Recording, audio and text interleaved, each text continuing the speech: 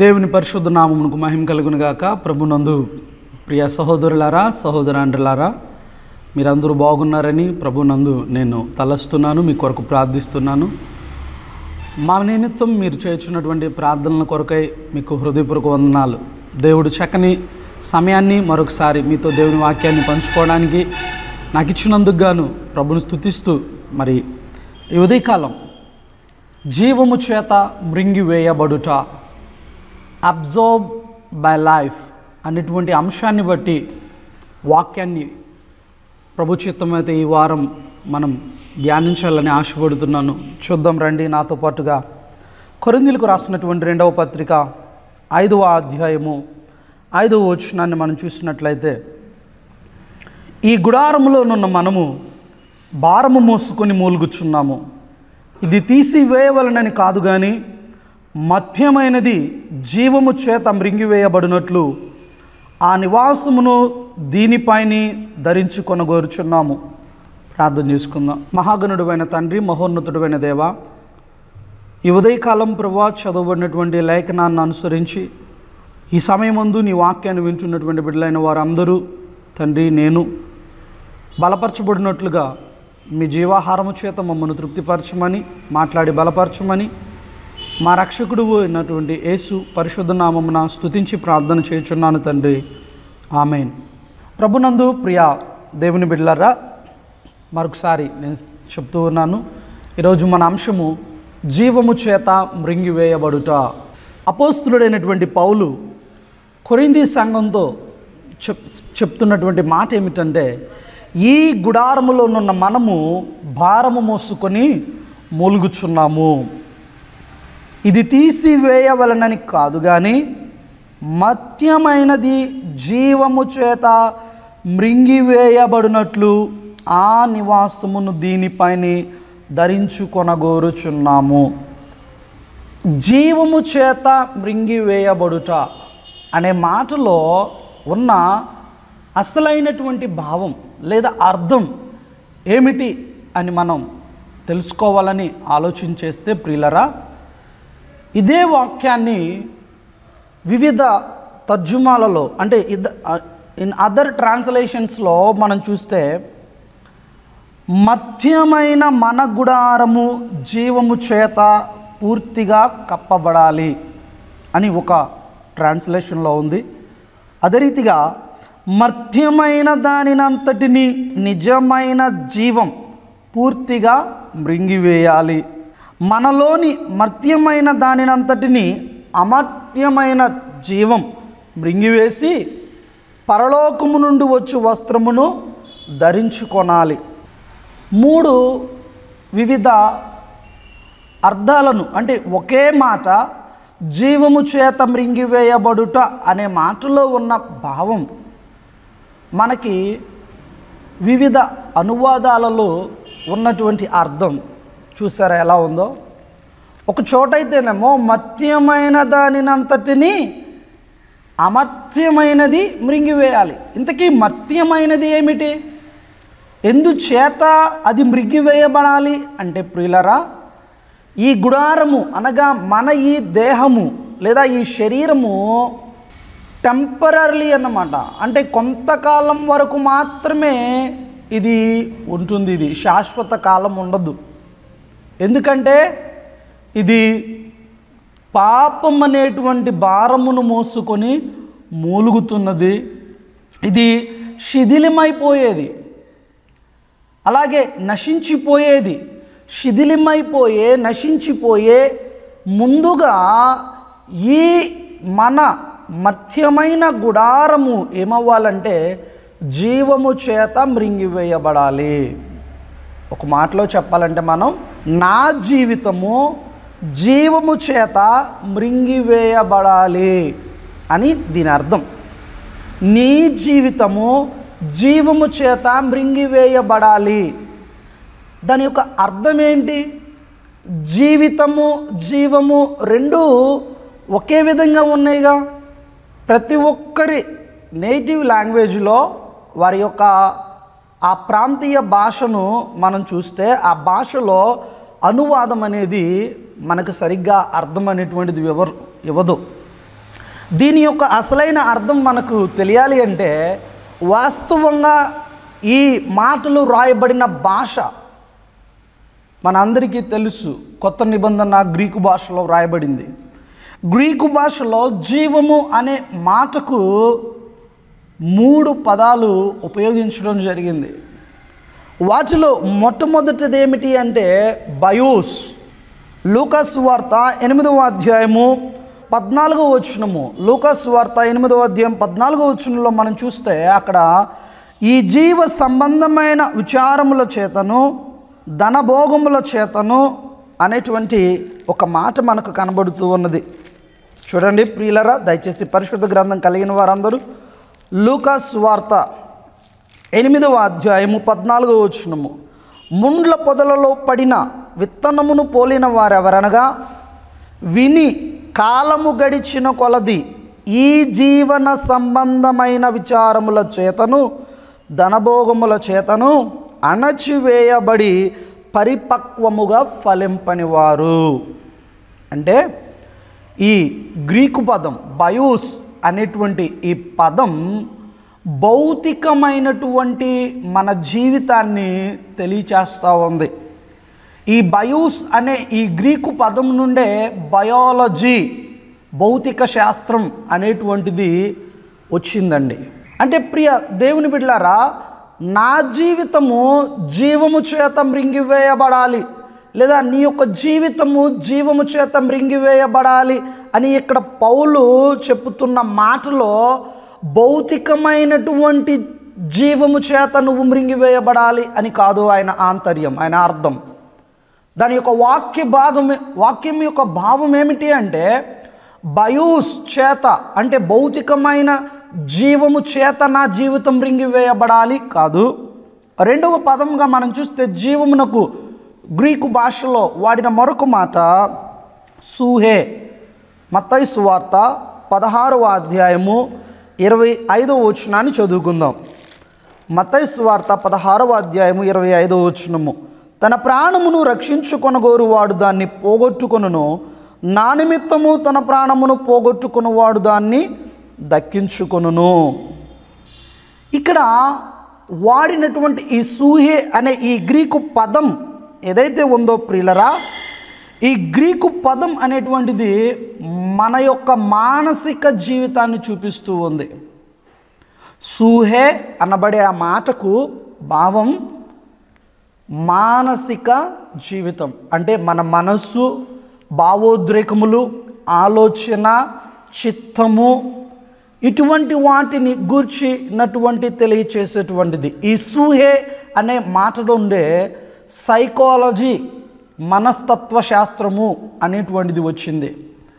అయితే ఇక్కడ మనం చదువుకున్న వాక్య ప్రకారం జీవము చేత మృంగివేయబడాలి, మర్త్యమైనది జీవము చేత మృంగివేయబడాలి అంటే దాని అర్థం మర్త్యమైనది సూహే చేత, అంటే మనస్సు, భావోద్రేకాలు, ఆలోచనలు చేత మృంగివేయబడాలి అని కూడా కాదు దీని యొక్క అర్థం. నా జీవితము, నీ యొక్క జీవితము బయోస్ చేత, అంటే భౌతికపరమైన జీవము చేత కానీ సూహే చేత, అనగా మనస్సు, భావోద్రేకాలు, ఆలోచనలతో కూడుకున్న మనస్తత్వ జీవము చేత కాదు కానీ మృంగివేయబడవలసినది మరి దేని చేత ఈ మర్త్యమైన మన ఈ జీవితము మృంగివేయబడాలి? ఎట్టి జీవము చేత అంటే వాక్యాన్ని బట్టి మనం చూద్దాం. చూడండి ప్రియులరా, యోహాను సువార్త 1వ అధ్యాయము 4వ వచనం మనకి ఈ రీతిగా తెలియచేస్తూ ఉన్నది. ఆయనలో జీవముండెను, ఆ జీవము మనుష్యులకు వెలుగై ఉండెను. దేవుని పరిశుద్ధ నామమునకు మహిమ కలుగును గాక. ఆమేన్. మరొకసారి నేను చదువుతున్నానండి. ఆయనలో జీవముండెను, ఆ జీవము మనుష్యులకు వెలుగై ఉండెను. ఇక్కడ ఆ మాటలో ఉన్న భావము ప్రియులరా, బయోస్ లేదా సూహే భౌతికపరమైన జీవములో లేదా భౌతికపరమైన జీవితములో జీవముంది, ఆ జీవము మనుషులకు వెలుగై ఉంది అని కాదు. సూహే అనబడిన రెండవ ఆ గ్రీకు పదం మనస్తత్వ, మనస్సులో కలిగే కోరికలు, ఆలోచనలు, భావోద్రేకాలతో కూడుకున్న జీవములో జీవం మనుషులకు వెలుగై ఉంది అని చెప్పట్లేదు. ఇక్కడ చెప్పబడుతున్నటువంటి మనుషులకు వెలుగై ఉన్న జీవం ఏమిటయ్యా అంటే ఆయనలో ఉన్న జీవం. ఎవరు ఆయన? మన ప్రభు అయిన యేసుక్రీస్తు, మన రక్షకుడు, మన కొరకు నిజదేవుడిగా ఈ భూమి మీదకి వచ్చినటువంటి మన పరిశుద్ధుడైన తండ్రిలో జీవం ఉంది. ఆ జీవము మనకు వెలుగై ఉంది. ఈ మాటకు గ్రీకు భాషలో వాడిన పదం ఏమిటంటే ప్రియులారా, జాయ్.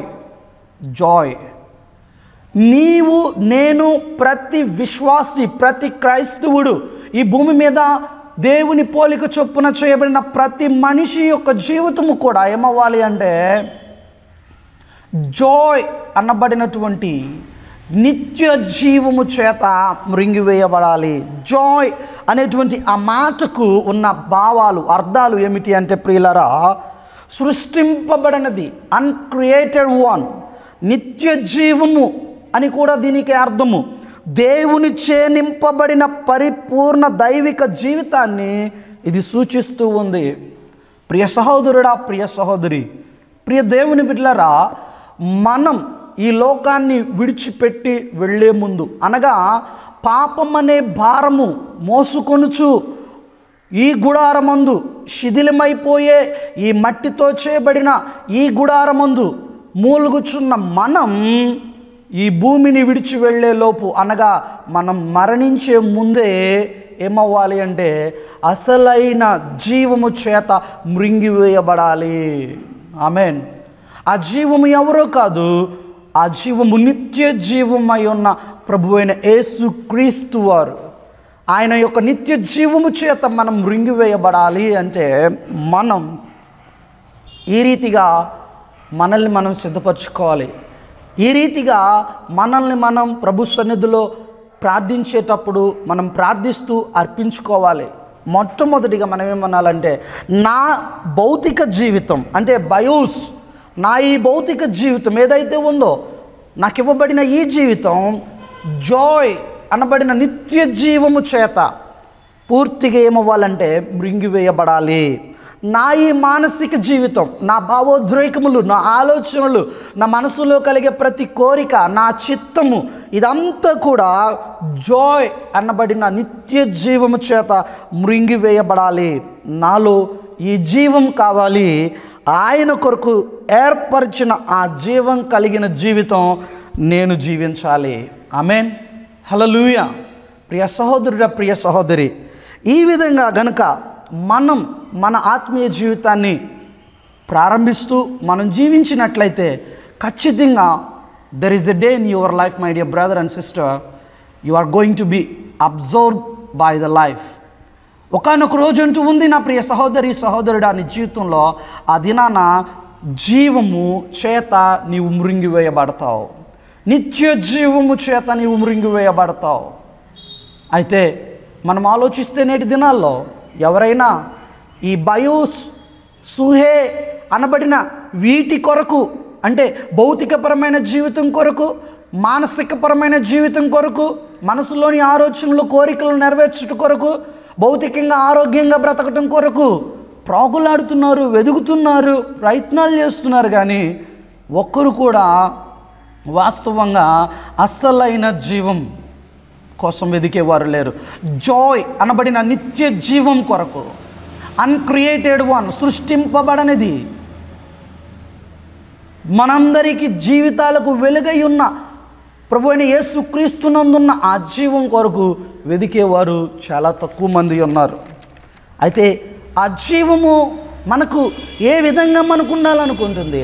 ఆ జీవము చేత నువ్వు రింగివేయబడుటకు నువ్వు ఇష్టపడితే, నిన్ను నువ్వు సిద్ధపరుచుకుంటే ఆ జీవము నీకు ఏమై ఉండాలి అనుకుంటుంది అంటే ప్రియులారా, చూడండి. ఆ జీవము ఎవరు? యోహాను సువార్త 14వ అధ్యాయము 6వ వచనమందు మనందరికీ కూడా చాలా సుపరిచితమైనటువంటి లేఖన భాగం ఇది. 14:6 యోహాను సువార్త నేను చదువుతున్నాను. యేసు, నేనే మార్గమును, సత్యమును, జీవమును, నా ద్వారానే తప్ప ఎవడను తండ్రి యొద్దకు రాడు. ఆమేన్. ఎవరండి ఈ జాయ్? ఎవరు? ఈ సృష్టింపబడని నిత్య జీవము ఎవరు? మన రక్షకుడైన మన ప్రభువైన యేసుక్రీస్తు. హల్లెలూయా. ఆ రక్షకుడైన ప్రభువైన యేసుక్రీస్తు నిత్య జీవముగా జీవమై ఉన్న ఆ ప్రభువు నీకేమై ఉండాలి అనుకుంటున్నాడు అంటే, పరిశుద్ధ గ్రంథమందు మనం ప్రత్యేకంగా చూస్తే ఆయనే అంటున్నాడు, నేనే మార్గము, నేనే సత్యము, నేనే జీవము అంటున్న ఆ ప్రభువే కొన్ని వాక్యాలు ఎవరైనా పిల్లరా నేర్చుకోవాలి, తెలుసుకోవాలి, క్రీస్తుని గుర్చిన జ్ఞానం నాకు కావాలి అనుకుంటే చెప్తున్నాను, చూడండి, నోట్ చేసుకోనండి. యోహాను సువార్త 6వ అధ్యాయం 35వ వచనంలో ఆయన ఈ రీతిగా అంటున్నాడు, జీవాహారమును నేనే. జాయ్, సృష్టింపబడని నిత్య జీవమై ఉన్న ఆ ప్రభువుని యేసుక్రీస్తు నీ కొరకు జీవాహారంగా ఉండాలనుకుంటున్నాడు. రెండవ భాగంగా యోహాను సువార్త 8వ అధ్యాయం 12వ వచనంలో చూస్తే, నేను లోకమునకు వెలుగు. లోకమునకు వెలుగై ఉన్న ఆ ప్రభువుని యేసుక్రీస్తును నువ్వు వెంబడించినట్లయితే, నేను వెంబడించినట్లయితే, ఆ వెలుగై ఉన్న ఆ ప్రభువుని యేసుక్రీస్తు మనకు జీవపు వెలుగుగా మారుతాడు. ఆమేన్, హల్లెలూయా. మూడవదిగా మనం చూసినట్లయితే యోహాను సువార్త 10వ అధ్యాయం 9వ వచనంలో, నేనే ద్వారమును. నా యేసుక్రీస్తు ప్రభు జీవమై ఉన్న ఆ దేవుడు నీకు ద్వారంగా ఉండాలనుకుంటూ ఉన్నాడు. నిన్ను ఆశీర్వదించేటువంటి ద్వారంగా, నువ్వు ఎక్కడికి వెళుతున్నా, ఎప్పుడు నువ్వు లోనికి వస్తున్నా నీకు క్షేమమును కలిగజేసేటువంటి ద్వారంగా ఆయన నీ కొరకు ఉండాలనుకుంటూ ఉన్నాడు. యోహాను సువార్త 10వ అధ్యాయం 11వ వచనంలో ఆయన అంటూ ఉన్నాడు కదా, నేను గొర్రెలకు మంచి కాపరిని. ప్రభువైన యేసుక్రీస్తు నీ కొరకు కాపురిగా ఈ లోకానికి వచ్చి ఉన్నాడు, నీ కొరకు తన ప్రాణాన్ని పెట్టి ఉన్నాడు. ఆయన అంటున్నాడు, I want to be a good shepherd to you. నేను నీ కొరకు ఒక మంచి కాపురిగా ఉండాలనుకుంటున్నాను. అయితే నువ్వు నిన్ను నా స్వరానికి లోబడే గొర్రెగా అర్పించుకున్నట్టుకు సిద్ధంగా ఉన్నావా? ఐదవదిగా మనం చూసినట్లయితే యోహాను సువార్త 10వ అధ్యాయం 36వ వచనంలో, తండ్రి ప్రతిష్ఠ చేసి పంపిన, దేని కొరకు ప్రియులారా? తండ్రి ప్రతిష్ఠ చేసి పంపిన కుమారుడిగా, దేని కొరకు? మన జీవితాలలో వెలుగు నింపుట కొరకు. మనలో ఉన్న శాపాన్ని బాపి, మనలో ఉన్నటువంటి పాపాన్ని తీసివేసి మనకు నిత్య జీవమును కలిగించుటకై దేవుని కుమారుడిగా, I want to be A son of God to you who will deliver you from all kind of evil and wickedness of this world. సమస్త పాపము నుండి, దుర్నీతి నుండి, ఈ లోకము యొక్క దుష్టత్వం నుండి నిన్ను విడిపించడానికి దేవుని కుమారుడిగా నేను నీ కొరకు ఉంటాను ఆయన అడుగుతూ ఉన్నాడు. ఏడవదిగా మనం చూసినట్లయితే మనం చదువుకున్నాం మొదటిగానే, యేసు నేనే మార్గమును. ఎనిమిదవదిగా యేసు నేనే సత్యమును. తొమ్మిదవదిగా ఆయన నేనే జీవమునై ఉన్నాను అన్నాడు. పదవదిగా ఆఖరిగా ఆయన అంటున్న మాట ఏమిటో తెలుసా? ద్రాక్షవల్లిని నేను, తీగెలు మీరు. ఎవడు నా యందు నిలిచి ఉంటాడో, నేను ఎవని యందు నిలిచి ఉంటానో వాడు బహుగా ఫలిస్తాడు. If you want to be abide in Jesus, abide in his word, you will bear fruits. If you don't want to abide with him, if you want to detach from him, you are not going to lay the fruits in your life. నీ జీవితం గనక నా యేసయ్యతో, నీ రక్షకుడు, మన ప్రభు అయిన మన కొరకు ఒక మంచి కాపరిగా, ద్వారమునై ఉన్నటువంటి, మంచి కాపరి అయి ఉన్నటువంటి, జీవాహారమై ఉన్నటువంటి ఆ ప్రభు అయిన యేసుక్రీస్తుతో నువ్వు అంటూ కట్టబడి ఉండుటకు, ఆయనలో అనుసంధానము చేయబడి ఉండుటకు గనక నువ్వు అంగీకరించక, ఇష్టపడకపోతే నీవు ఆయనకు వేరుగా ఉండి ఏమీయో చేయలేవు, ఫలించలేవు. సో నా ప్రియ సహోదరి, ప్రియ సహోదరుడా, ఈ చెప్పబడినటువంటి లేఖనాలలో 10 లేఖన భాగాలలో ఉన్నటువంటి వాస్తవ సత్యం ఏమిటంటే, ఆయన అంటూ ఉన్నాడు, నేను నీకు ఒక జీవపు మాటగా ఉంటాను. ఈ 10 లేఖన భాగాలను ప్రతి ఒక్కరూ కూడా ధ్యానించాలి, వ్యక్తిగతంగా చదువుకోవాలి, అర్థం చేసుకోవడానికి ప్రయత్నించండి. లోతులోనికి వెళ్ళి, వాక్యపు లోతులోనికి ప్రియులారా. ఎందుకో తెలుసా? ఇక్కడే your identity, what is your identity, true identity you will get. నీ యొక్క గుర్తింపు ఏంటి? అసలు నువ్వెవరివి? నువ్వెక్కడి నుండి వచ్చావు? నువ్వు ఇక్కడ ఎందుకున్నావు? నీ దేవుడు ఎవరు? నీ దేవుడు నీకు ఏ విధంగా ఏమై ఉండాలనుకుంటున్నాడు అనేటువంటి వాస్తవాలన్నింటినీ కూడా నువ్వు ఇక్కడే తెలుసుకోగలవు లేఖనాల్లో.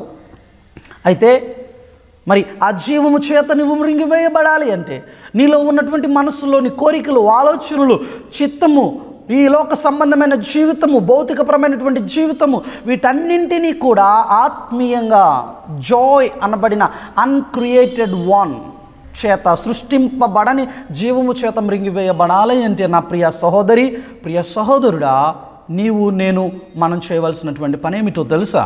ఆ జీవమును ఎరిగి ఉండాలి. ఏం చేయాలండి చెప్పండి? ఆయన జీవమును, ఆ జీవము, ఆ నిత్య జీవమైన ప్రభువైన యేసుక్రీస్తు నువ్వు ఎరుగుటచే నువ్వు ఎరిగి ఉండబడుట. ఫస్ట్ పాయింట్, ఎరుగుటచే నీవు ఎరిగి ఉండబడుట. Knowing that to be known. యోహాను సువార్త 17వ అధ్యాయము 3వ వచనాన్ని చదువుదాం. అద్వితీయ సత్య దేవుడు అయిన నిన్ను పంపిన యేసుక్రీస్తును ఎరుగుటయే నిత్య జీవము. ఆమేన్, హల్లెలూయా.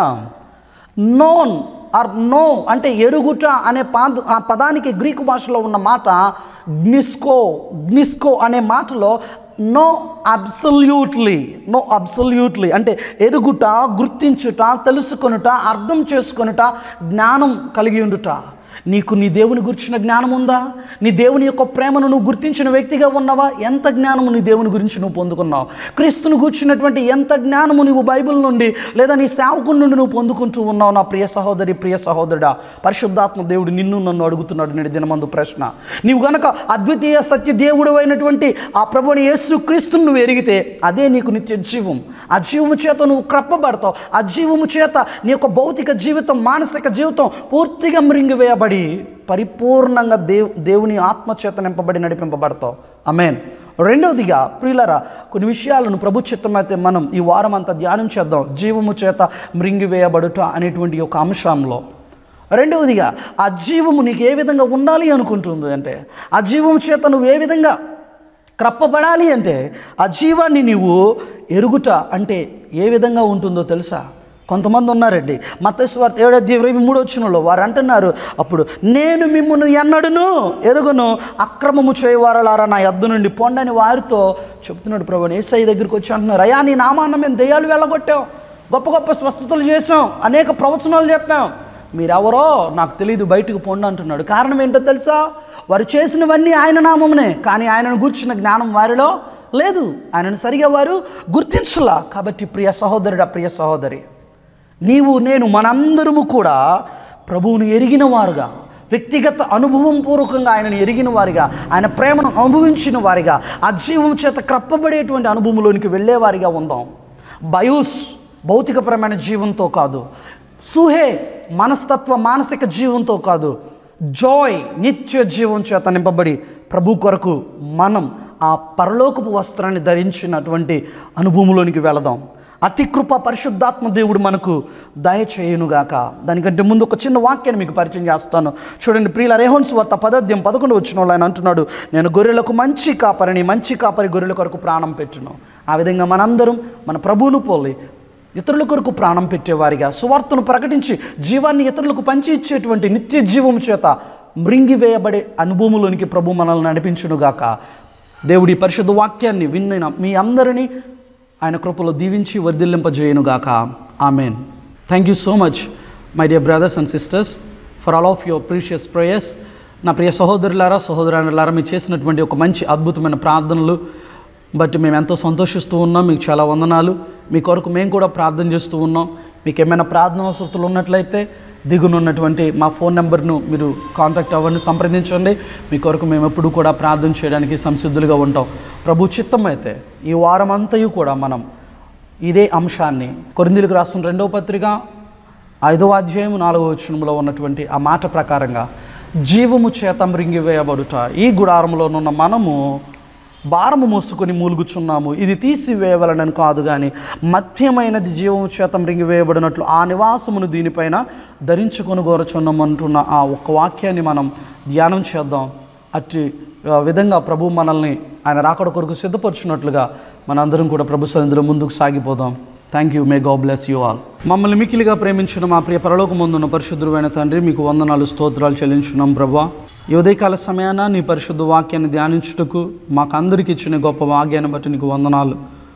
ప్రకటింపబడిన వాక్య ప్రకారంగా తండ్రి, మా ఈ జీవితం శిథిలిపైపోయే ఒక గుడారమని, నశించిపోయేటువంటి ఒక గుడారమని, మధ్యమైనదని, అయితే ఈ మధ్యమైన ఈ గుడారం, శిథిలమైపోయే ఈ గుడారం తండ్రి శిథిలం అవ్వడానికి నశించిపోవటానికి ముందుగా అమర్త్యమైనటువంటి నిత్య జీవం చేత మృంగివేయబడేటువంటి విధంగా మేము నీ కొరకు జీవించాలని, అట్టి అనుభవంలోనికి నడిపింపబడాలని వాక్యం ద్వారా మాట్లాడి నన్ను మమ్మల్ని బలపరిచినందుకు వందనాలు తండ్రి. నిన్ను అనుభవపూర్వకంగా ఎరిగి ఉండేటువంటి అనుభవంలోనికి భౌతికపరమైనటువంటి జీవం చేత కాకుండా, మానసికపరమైనటువంటి జీవం చేత కాకుండా, సృష్టింపబడని నిత్య జీవమై ఉన్న మీ చేత మృంగివేయబడేటువంటి అనుభవంలోనికి, మీ చేత కప్పబడినటువంటి అనుభవంలోనికి, అమర్త్యమైనటువంటి ఆ పరలోకపు మహిమ వస్త్రమును ధరించుకొని ఈ నివాసముపై నీ కొరకు ఫలభరితంగా జీవించేటువంటి అనుభవంలోనికి ఈ దినమందు ఈ వాక్యమును విన్న ప్రతి బిడ్డను కూడా నడిపించి మమ్మల్ని మీరు రాకడ కొరకు సిద్ధపరచమని మా రక్షకుడు మీ ప్రియకుమారుడైన యేసయ్య సర్వశక్తి కలిగిన నామమున ప్రార్థన చేయుచున్నాము తండ్రి. ఆమెన్.